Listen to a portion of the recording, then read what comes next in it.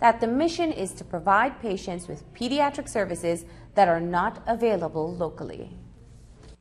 We're asking patients starting from birth to 21 years old that are having problems with their kidneys, that have hypertension, that may have kidney stones, that may have kidney blockage, that may have nephrotic syndrome, to come out to the clinic so that they can be seen, because we have these specialists coming in, they're pediatric specialists, and we don't have the services here in Belize. So it's important that the patients that need to come show up. For general surgery, we're looking at patients that have intestinal blockage, that have tumors, that have hernias, that have bladder problems, to also show up. It's important because, like I said before, the service is not available in country.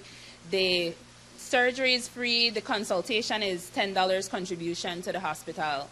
But basically we have patients traveling abroad to seek these services, and you often see people on the news soliciting funds to get treatment for their child, but we're bringing the specialists here to Belize to offer the free treatment. So that's why I think it's important that those that need to come out. Nephrology is consultation. That will be Sunday and Monday at the KHMH at 8 o'clock.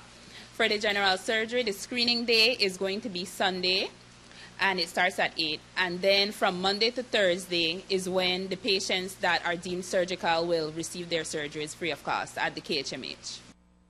For more information, you can contact Tillit at 223-7300 or 626-6091. Coming up after